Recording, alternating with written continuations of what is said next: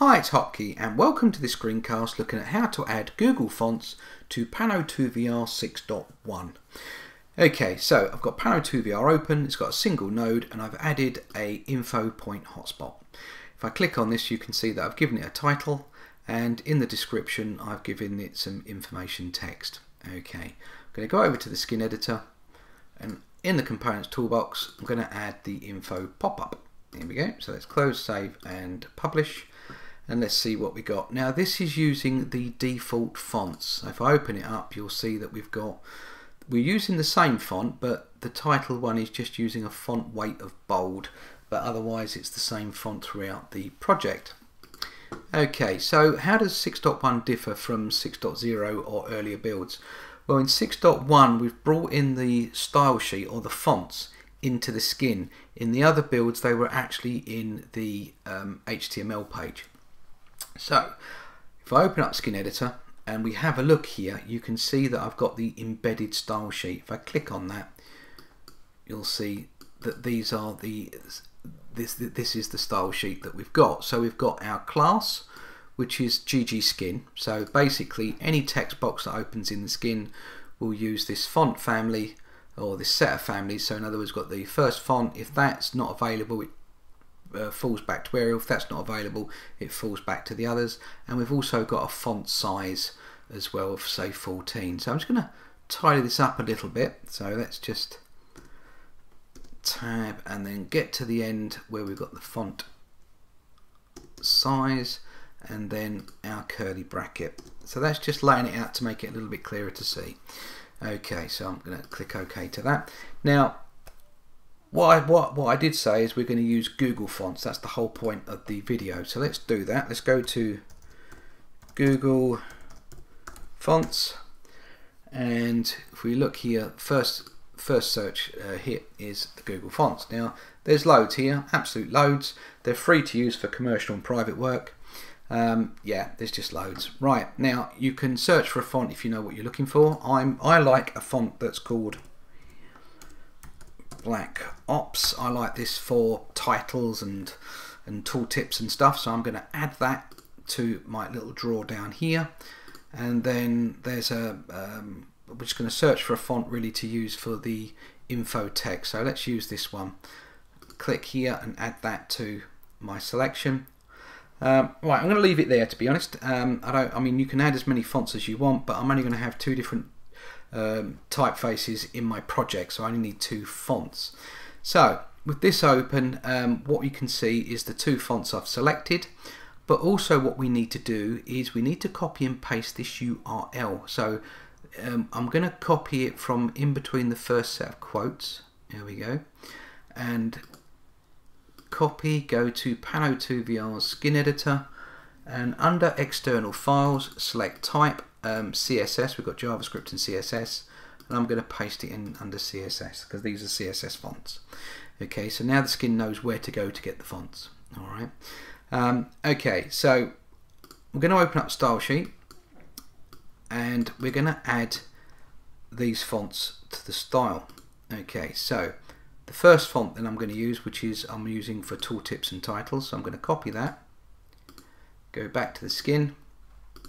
And how I'm going to set this up is hit return, and I'm going to use the class .ggskin tool tip. All right, and then I'm going to open with a curly bracket, hit return, tab, paste in my font, return, tab. I'm going to copy the font size from here and paste that in, then hit return, tab, and finish that with a curly bracket. Now let me just walk you through this. This class is GG Skin, so this will use this font throughout the project if I don't specify a class. Now I could have just put tooltip here, but I've actually stacked it. I've got .ggskin.tooltip. The reason why I've done this is if this tour ends up going into a website that's got a style sheet that's actually got tooltip as one of the styles, then it's quite possible that my my tour could end up using their font, or vice versa. It could be that the website starts using my font. So to stop that from happening, what we're saying is this is a path. So basically we've got we're going to be looking for the class tooltip within the skin. Alright, so that's quite important. So let's add a couple more returns. I'm going to add another class, so .gg skin dot, and let's just call it info. Return tab. Let's go back to the website and let's just copy that font and back to the skin. Paste that in, and then what I'm going to do is hit return tab. Let's grab that font size, return tab, and then close with a curly bracket. Now that one I didn't open, so let's open the curly bracket. There we go. So that's all correct. Now the thing is this is going to be tooltips and titles, so I'm just going to change the font size to say 18. Alright, so that's pretty much my style sheet. So what we're going to do now is go into the skin and tell the text boxes which font to use. So I'm going to click OK on my style sheet, go into the skin. So let's go to the info text box and have a look at the info title. Now if you remember, what I said was we're using all the same font by default, but I just used a font weight of bold. Alright, now we've already put this into the component, but I'm going to delete that because this font is quite bold to start with. Alright, so what I'm going to do is I only need to put the class in for tooltip. Here we go. If I go to the body text, all I need now is to put the class in for info. Alright, it already knows it's within the skin, so .gg skin. So let's publish this out. There is the default font for the tooltip, but when I click on the pop-up, you'll see that we're now using the Black Ops font at the top and the little squiggly font at the bottom. Here we go. Now obviously I want to use my Black Ops for the tooltip because that was the whole point of calling it tooltip.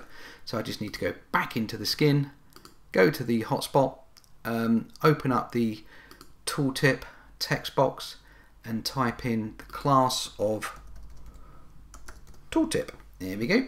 So close, save and publish, and we should now have on hover my Black Ops text or font for my tooltips.